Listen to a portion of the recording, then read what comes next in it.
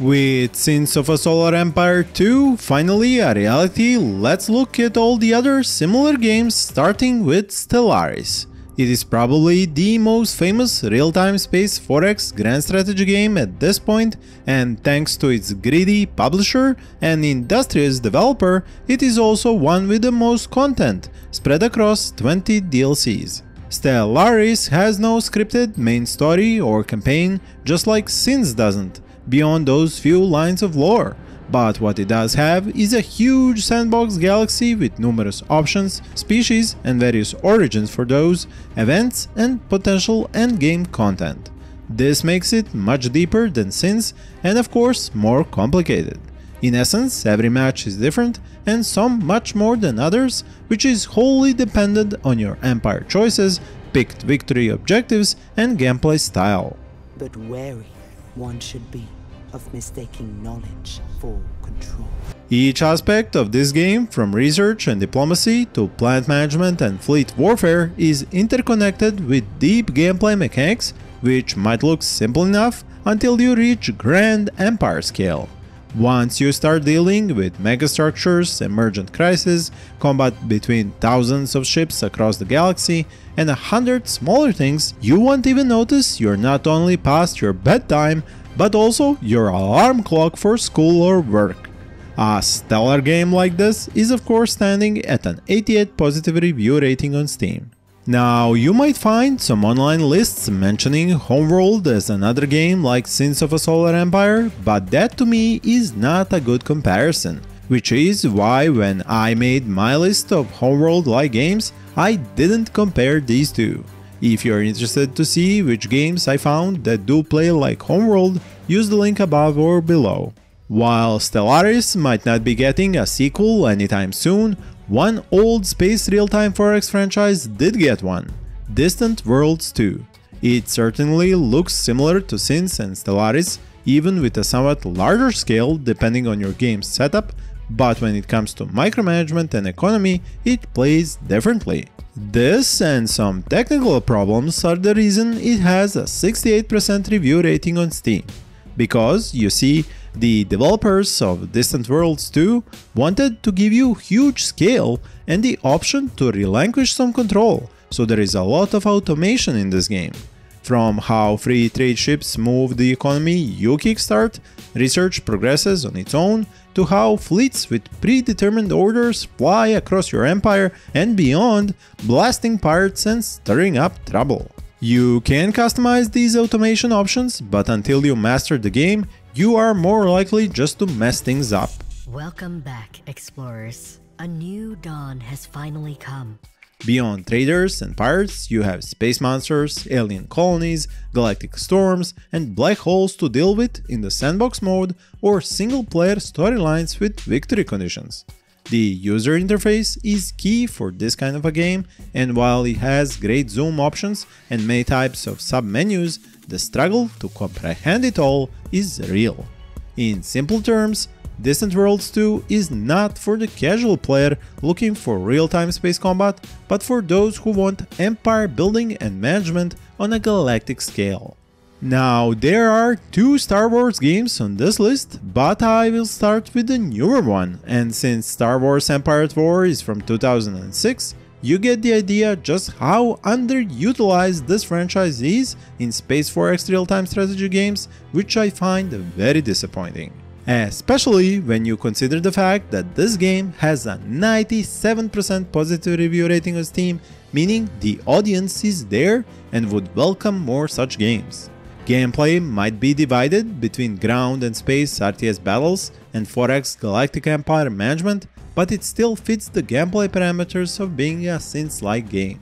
The cinematic camera gives you an amazing view of combat in space, where bases, simple resource collection and fast-paced starship combat leave every Star Wars fan breathless and always waiting for more. This is no doubt the reason why there are so many mods which expand and improve this part of the game, with gigantic starships and many new Republic, Trade Federation and Empire models from all eras of Star Wars lore.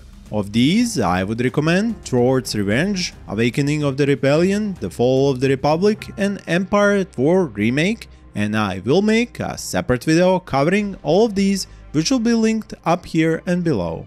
Its official expansion, Forces of Corruption, gave us a new faction, units and heroes, and even more lore to enjoy, which is exactly why the smaller galaxy is not an issue when there are so many stories and characters. I am just sorry there weren't any more content updates. May the Force be with you as we wait for more such games.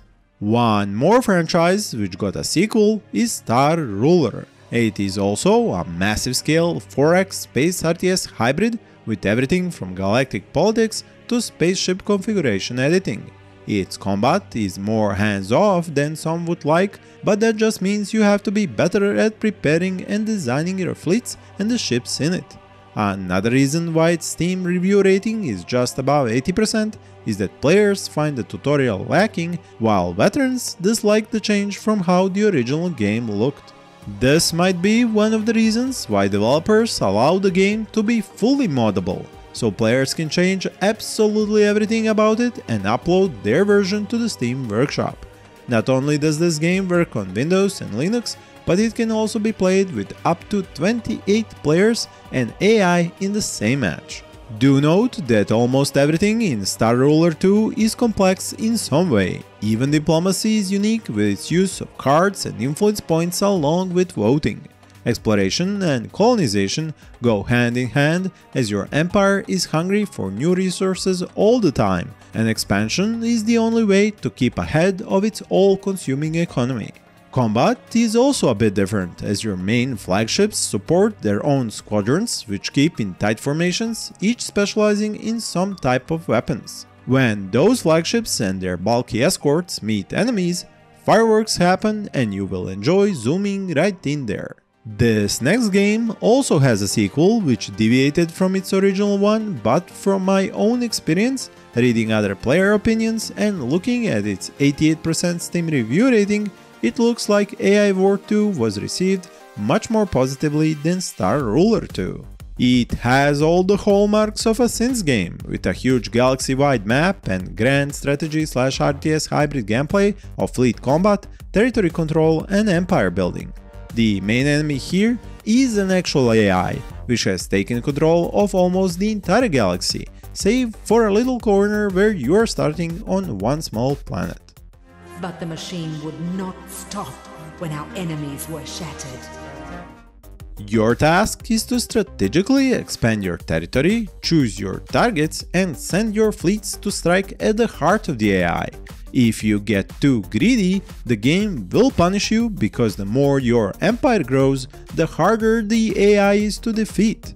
Fittingly, since your arch nemesis is an AI, the actual AI in this game is very smart and will give you a good run in each match. Mod support is a big part of this game and the developer's vision for it. There are already many factions and map types to choose from, increasing replayability before you even dive into mods. An interesting game mechanic is hacking, which is quite fitting considering the game's setting and enemy type, and you can hack anyone, friends and foe alike. The other and older Star Wars themed game, which is similar to Sins, is called Star Wars Rebellion, and its setting is just after the destruction of the first Death Star. Because of its age and 1998 release date, you won't find many reviews on Steam, making the 90% review score a bit dodgy. Here you have about 200 planets to conquer, while you try to manage resources, manufacturing, fleet deployments and assignments. The real downside of it being an old game is the lack of pixels to really enjoy spectacular looking battles. But the lore is there, down to every line of text, characters which could level up, X-Wing and Imperial Star Destroyer. There are agents and ground combat, but they are just a numbers game. Going forward to newer games, here's one from 2016 called Polaris Sector, and it is very much an indie project. This is most obvious in its graphical and user interface design and a lack of any sort of story, events or unique lore. But what is a major bonus is how the developers worked very hard on making a space real-time strategy 4X hybrid which isn't weighed down by a lot of micromanagement. This is partially because you can let the AI run your planets and it will do a great job of it, making them into powerhouses for your growing space empire. The research system is not just huge, but also another bright spot, as it is done in a unique way and differs depending on the race you choose to play with. It adds a lot of variety to the spaceship design mechanics, which have very few limitations, and each race has their own design. You can combine any ship hull with any weapons or systems you like and tweak them later to your heart's content. As for diplomacy and spying, they are in the game too, but they aren't deep or well executed, and few players will find these useful.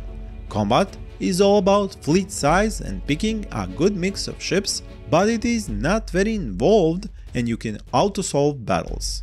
The pirates though are a real nuisance in this one, and another reason why it has a review score of 69%. Now, this would be a poor list of Sims-like games if I were to skip one of the oldest and greatest games which was close to revolutionary and subgenre defining for 4X/RTS hybrids when it came out all the way back in 1999. This may have been the year of Homeworld, and I made a list of games like Homeworld already, but this one is a different beast entirely. Imperium Galactica II, built on what the first game brought to our PCs, and its Steam version is also updated to look good. Well, better than it did in 1999 at least, and it has a review score of 86%. There are 3 actual campaigns in contrast to almost all the other games on this list. The time has come to conquer. It has all the hallmarks of a 4X game, meaning explore, expand, exploit and exterminate. From colonizing new planets and building up industrial potential, to researching new tech to put up on your warships. Unfortunately, it is another game that is hard to enjoy because of its controls and developers not making it easy for players to have a clean overview of all the solar systems of their empire. It is also very punishing on higher difficulties, becoming not just challenging, but almost impossible to win. Spying and agents are useful tools in this game, and spaceship combat is also well done with lots of options for command and control. You have formations, can control time, issue orders when paused, so even when you have fighters, corvettes, destroyers and large capital ships, you can direct those battles in a satisfying way. I could now list off another 24 games which have many similar gameplay elements as these games, but the thing is, they are also not fully real-time. Some part of their gameplay is turn-based, and that is why I will put them all into a single separate video. The games on that list will include Endless Space, Sword of the Stars, Master of Orion, Star Drive, Remnants of the Precursors, Terra Invicta, Star Control, Space Empires, Ascendancy, and many others. As for new games that will be coming out in the future that are like Sins, we might as well start with the actual sequel to Sins of a Solar Empire. It is already playable on the Epic Store and has multiplayer. This sequel brings a new 64-bit multi-core engine, which will make even bigger maps and fleets possible with increased visual fidelity. Planets will actually orbit stars and moons now orbit their planets. Ship turrets will be capable of tracking individual, fully simulated missiles, making space battles even more spectacular. Will the story elements finally be more substantial or not? This has yet to be seen. There are 4 more games I would like you to keep on your wishlists and track their progress, because I think they have great potential to give you as many hours of fun as you had in Sins of a Solar Empire. First of these is Falling Frontier, a game I mentioned in many of my videos of upcoming games, link to which is up here on the right and down in the description. This is an indie project by one main developer, but everyone has a hard time believing it when they see just how stunning this game looks. Seek nothing from the solar system but a lasting amity of reason and justice. Beyond the looks, there is a lot of depth to it, with resource collection, supply line management, placing minefields, upgrading and specializing space stations, rescuing friends or foes, and even interrogation of surviving enemy officers. It is not a galaxy-wide game, but the amount of planets, moons, asteroid fields and other stellar objects in this game world adds up to more than a big enough sandbox to play in. Its space combat starts with single ship engagements but grows to fleet battles, while the management and 4X elements are on a much bigger scale. It keeps getting delayed but also richer in content and gameplay. So I just hope the developer slaps a new release date and sticks to it this time.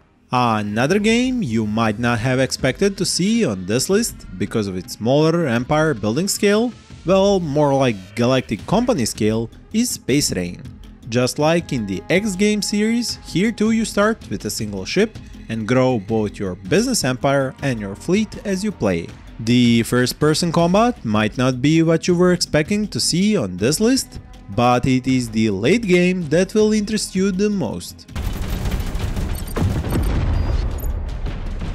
There is a galaxy map on which you can claim sectors for your chosen faction and fight for their control against other corporations, receiving access to unique corporation-specific arsenal of ship and weapons to grow your fleet with. Then, as you buy new ships and customize them, you begin to control a whole fleet and commit to new tasks in a different playstyle by issuing orders from an RTS-like tactical overview. All ships, be they fighters or cruisers, have customizable hardpoints for weapons and systems as well as individual compartments, and all of these can be targeted and then disabled, disarmed or destroyed separately. As for more upcoming games with 4X and real-time fleet combat elements, there is also Ephemeris, whose name might change in the future, and I have covered it in my previous videos many times over, as well as giving it a full overview in a special video linked here and below. In short, beyond the RTS 3D combat, which is almost like Homeworld just with no resource collection and building of ships, there is an entire 4X galaxy layer where you colonize and develop planets on which you actually build your fleets.